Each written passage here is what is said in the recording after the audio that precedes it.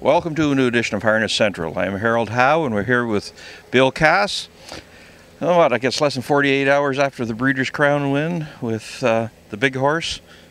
Luck be with you. I drew a blank here for a minute. Gotta ask you right off the hop. It looked a little dicey in mid-stretch. What transpired there from what your driver told you? Well, listen, it was a bad night to start with. That rain came down just before the race, and I was worried, but he's been good in weather. But when he removed and went back to the front, and then he let Yangus go again, I said I was worried then, but I said when he came out, and then I saw the horse move over on him in the stretch, and I saw Campbell go up the rail, I said we were worried, I said.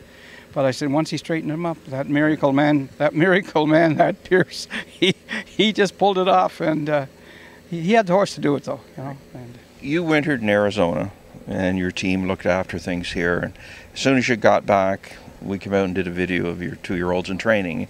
You singled him out at that stage, and obviously you liked him a lot.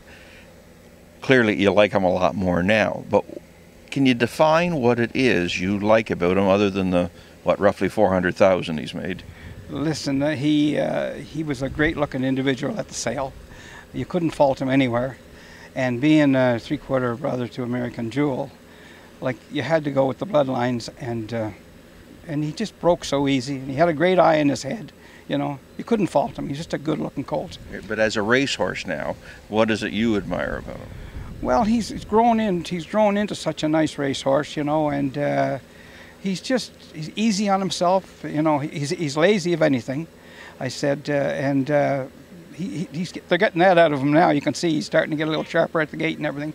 But the biggest thing was he was lazy. Even when I sent him down to Chris Oakes and he trained him, he said, Bill, his horse is lazy. I said, he won't be lazy when he sees the gate.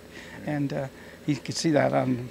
For the Breeders' Crown at Pocono, you did send him to Chris Oakes. Why Chris as opposed to whoever else?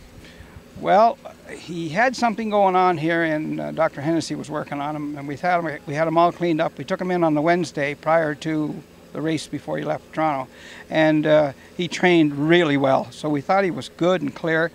And then we all went to Lexington, and then Howie raced him on Monday night, and he was dull, and I was really worried then. So Hennessy and I had a talk in Lexington, and I said if I only knew somebody in the Poconos I could send this horse to. He said, there's the man right there. He pointed out Chris Oakes, so he introduced me to him.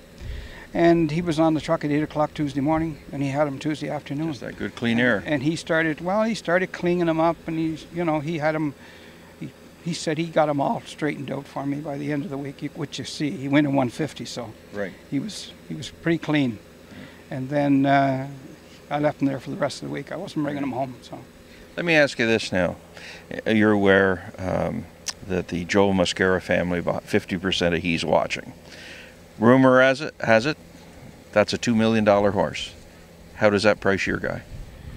Listen, this is a first for me, so it's going to be a lot of new things happening, I'll tell you, that I'll have to get used to. So Mr. Craig will make those decisions, you know.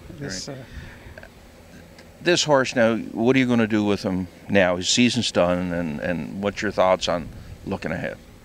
Well, now we're sending him to Kentucky, so he'll have some grass till the 15th of January anyway. And I'm going to be in Arizona, so that's the place to have him. You know, he'll freshen up, he'll come back with a good attitude, and they look after them pretty good down there. So, right. I'm sure you've been watching the 3-year-old pacing colt division this year, and I think you would agree with me, Captain Trutches has defined himself now as a great horse, if there were any doubt before. But it's been a very deep crop of horses, and they just pound on each other week after week. To my mind, this group of 2-year-olds that Luck Be With You is part of, you know, there's a lot that are very close as we speak today in ability. A lot can change in 8 months. But do you look forward to a 3-year-old season, or do you see it as a summer full of potential problems? Well, listen, there's a big, tough bunch of 3-year-olds this year with Captain Courageous and those other horses. But I said, these ones we're racing against now are the ones we're going to race against next year.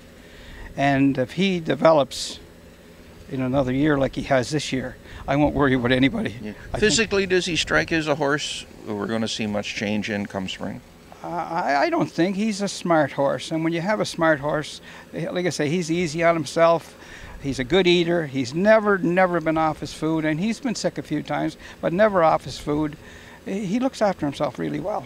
And I think next year he's going to just develop into a real nice 3-year-old. Well, congratulations on luck be with you, to you and owner John Craig, and enjoy the winter. Thank you very much. Thanks, Harold. Harold Howe with Bill Cass, giving you the Harness Racing Edge.